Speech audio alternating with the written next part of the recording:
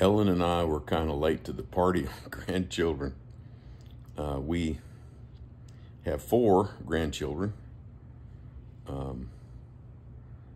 the oldest of which is about to turn 7. And then we have one that's 6 and 4 and 2.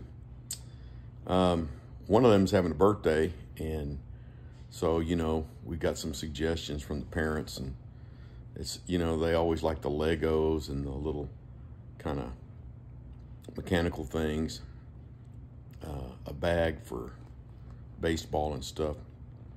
And I had this idea. I said, I think he likes flashlights, and so I thought I'd go, and I didn't really see anything. Then check this out.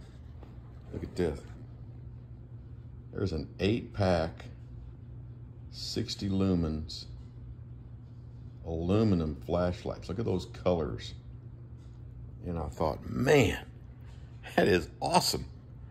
And the price was right.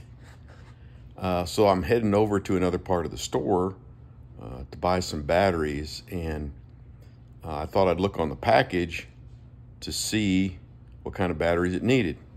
So check this out. So I said, well, let's see what kind of batteries.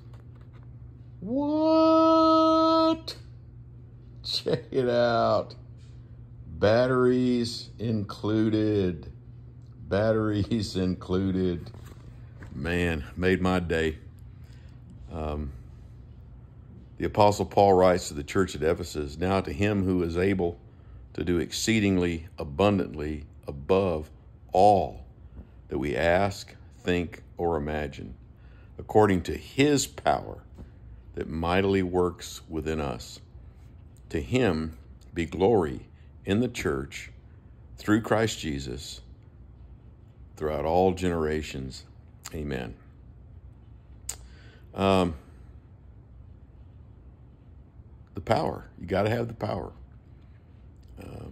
And through Jesus Christ, we have the power. One of the last, in fact, it is the last recorded statement before he ascended into heaven.